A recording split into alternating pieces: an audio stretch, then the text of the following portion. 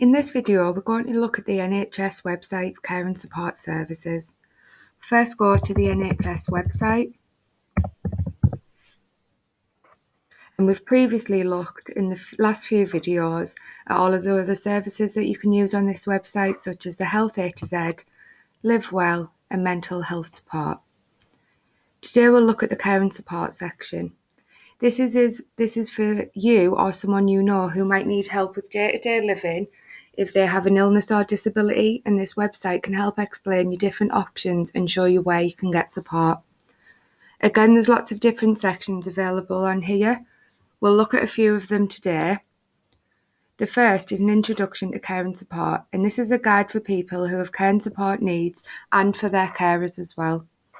To open this section, just click and it'll take you and open up a new page.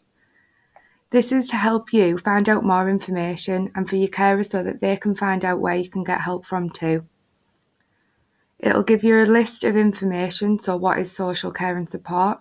This will describe whether this is the right page for you or not. It'll show you the different types of services available, for example, having a paid carer, Meals on Wheels, or getting any special adaptive equipment for your house to make it safer. If you need any help or advice, there's helplines and forums that you can use. If you wanted to access those, if there's a blue link, just click and it'll take you and open up a new page with all of the different support services and helplines. There's lots and lots of information on there so that you can make sure you get the right help needed for you. If you press the back arrow, it'll take you back to the previous section. And again, looking down, you can see that it carries on giving you more information about all of the different aspects of care and support, whether that's for yourself or if you're a carer. If we go back, we'll look at a different section. If, for example, you needed any care services equipment, including adaptations for your home, this could help make things a lot easier at home for you. If you open this section, Care Services and Equipment, you'll find information about different adaptations you can have for your home, either help from a carer or whether you can get free housing or not. Having this information is available to make your life as easy as possible.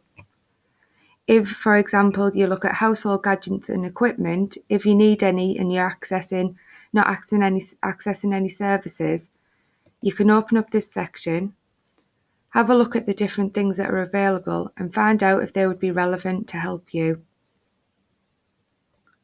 If you look down, you can see that all of the different information that's on there, you can also contact people so that they can give you a description and help you figure out what it is you might need.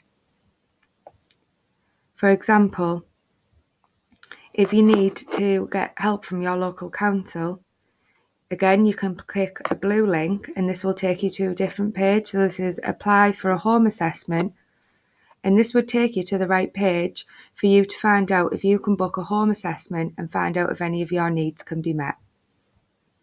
And again, if we go back, that'll take us back to the NHS website. There's lots and lots of sections available, not only just adaptations for your home or help and support. There's also help with looking at money, work and benefits, care for after you've been in hospital, and information on carers assessments and support so that we can make sure you get all the support that you need.